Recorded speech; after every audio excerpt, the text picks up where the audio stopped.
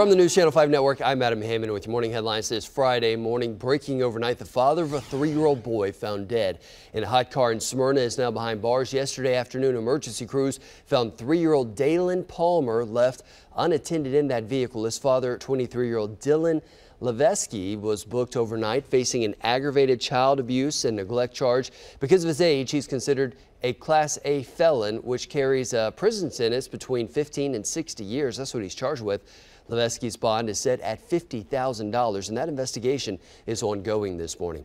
Also breaking overnight, 2 people are recovering this morning after a shooting south of Nashville. Police say this happened on Winthorne Drive about 10 o'clock last night.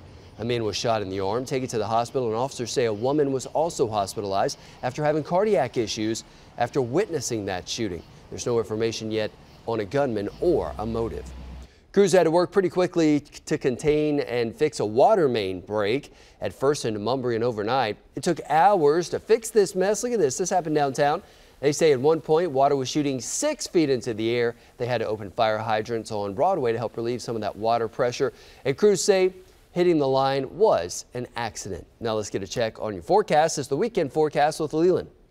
All right, around the Mid-South for today, we've got a chance for some scattered showers along and south of Interstate 44 today as the front has hung up around that area. For today, look for a high of around 90, and then for tonight down to 71, 91 tomorrow. Area showers and thunderstorms in the weekend forecast and early next week. Right now, we'll play with those percentages or keep an eye on those percentages depending on the track that Tropical Storm Barry may take over the weekend into next week. Have a fantastic weekend.